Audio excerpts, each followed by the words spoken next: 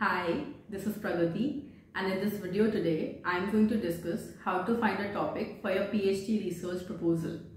For the people who are new to my channel, I am a 4th year PhD student at IIM Bangalore, and I don't think I am in a position yet to answer how to find a good topic for your PhD, but till I myself complete my PhD. But since I've received multiple requests for this video, I think I can help you guys by providing some hints on how to go about finding a topic for your PhD. Okay, so first of all, you have to choose your broad area of research. For example, if you want to do a PhD in economics, then you have to choose whether you want to work in microeconomics or macroeconomics. If you choose microeconomics, then you have to choose that within microeconomics, which area you want to work on, be it behavior economics, health economics, education economics, or say environment economics. There are so many areas within microeconomics. Now, suppose you choose health economics. Then health economics in itself is also very vast. You have to choose whether you want to work on the demand side or the supply side. If you choose the demand side, then you have to choose whether you want to work on the demand for healthcare, or the demand for health insurance, or the demand for health, be it maternal health or child health, etc. Once you choose your topic, you have to find the literature in that area. You have to see what kind of studies are available in that area and what kind of work is going on in that area. If you don't have any idea about what kind of research categories are there and where to begin from, then one solution is to visit the NBER website.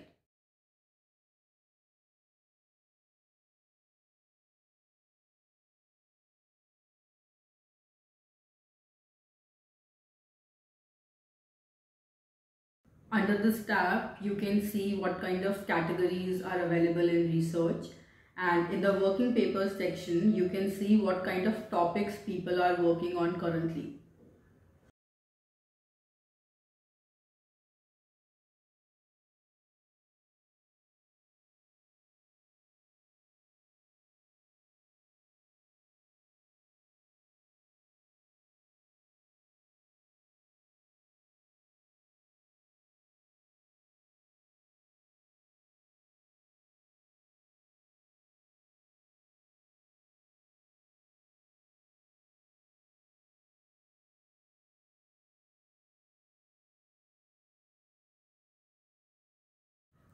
This will also help you find out if someone else is working on a research question that you had thought about.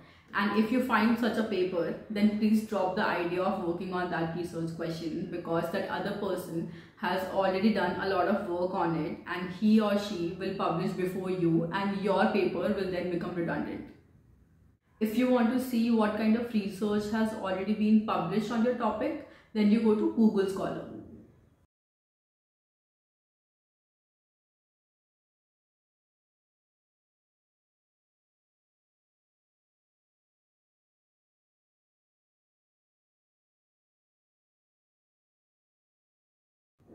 You can type your topic here and check the results. You can use a number of filters here, such as you can see which are the most recent studies.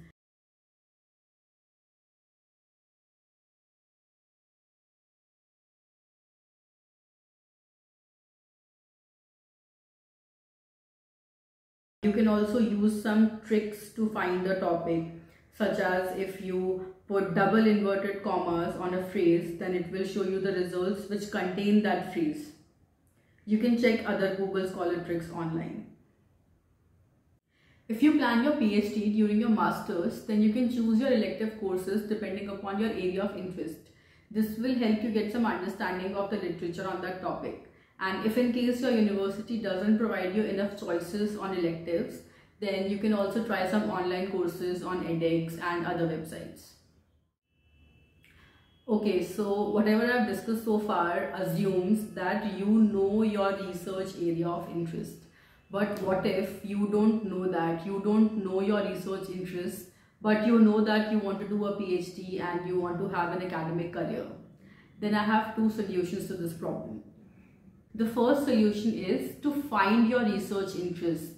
You can become a research assistant to some professor, and it will provide you a direction on what are the literature gaps in that area that professor is working on, and which topics in the literature gap are gaining more attention recently, and how to do research.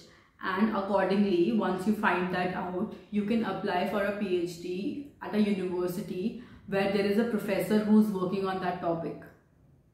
The second solution is the opposite. You choose your topic based on the university you are applying to.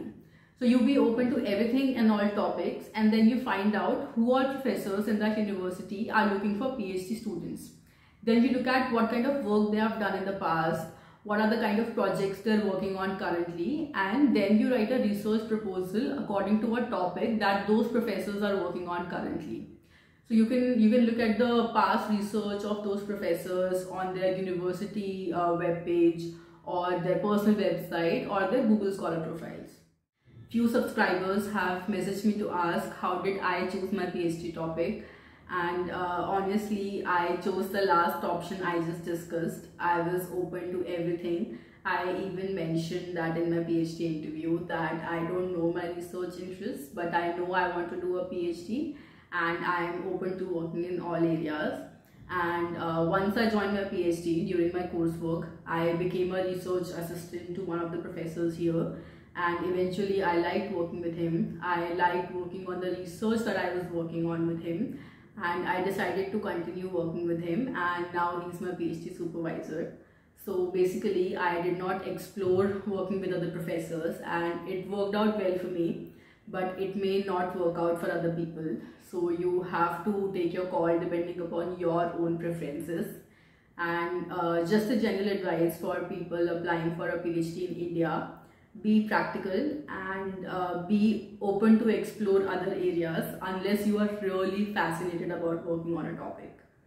Hope this video helps. Thank you.